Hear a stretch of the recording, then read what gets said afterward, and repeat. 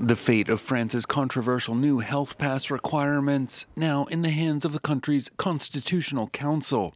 With a verdict from the Council's 9 sages imminent, the government of President Emmanuel Macron is sounding a confident note.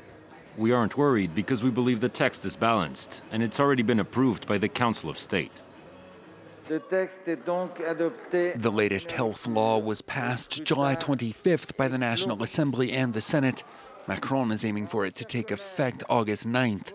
Though requiring vaccination for health workers was largely uncontested in Parliament, the extension of the health pass requirement to a wide range of daily activities has divided both the political sphere and the public. France has now seen 3 consecutive weekends of protest against the plan. This past Saturday, some 200,000 people took to the streets nationwide in opposition. Nous, on est pour le libre choix, en fait, que ceux qui veulent se faire vacciner le fassent, mais qu'on n'impose pas ça aux gens qui ne veulent pas se faire vacciner. On va avoir les vaccinés et les non vaccinés, ceux qui ont le pass, ceux qui ne l'ont pas, et comment ça va se passer? Si je sais pas moi, mon père veut le pass sanitaire et mes enfants n'en veulent pas, ça va pas le faire.